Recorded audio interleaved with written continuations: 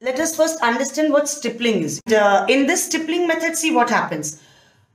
Generally, since it's only dots is what we are doing, so we have to be very, very careful that the dots are also done in the direction.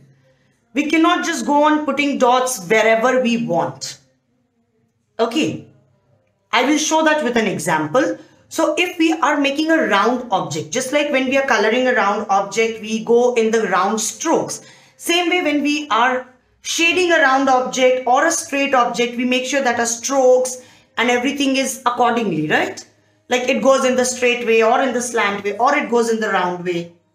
Same way in the stippling, wherein the dots are involved, we have to make sure that we get proper dotted effect in the direction of the object. So let me show you that with an example. Now in this 2 capsicum, one is stippling is a technique which is all about dots. Correct?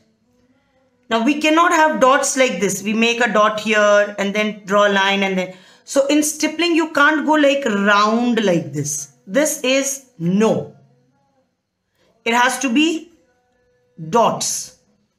So every time you make a dot, you lift your pen or pencil. This is one of the most important things that you need to know in stippling. Other thing that we need to understand is that dots can be made far away, dots can be made close by. Correct? We have to make sure that we get this effect. So I will first start putting dots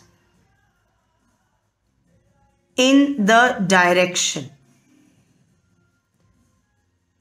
See, I am going like this. Now, wherever I want less color, less darkness, my dots will be little far off.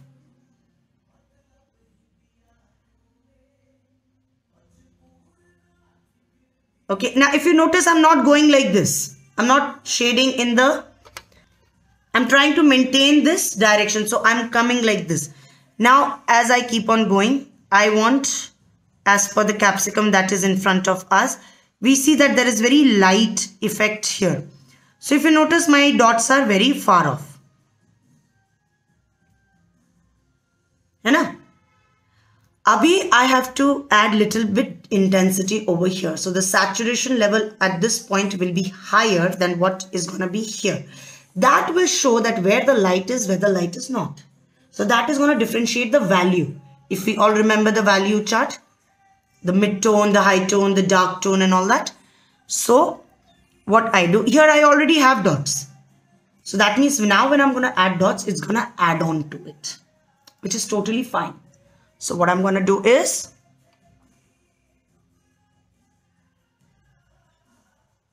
and if you see, I'm again trying to maintain the round effect.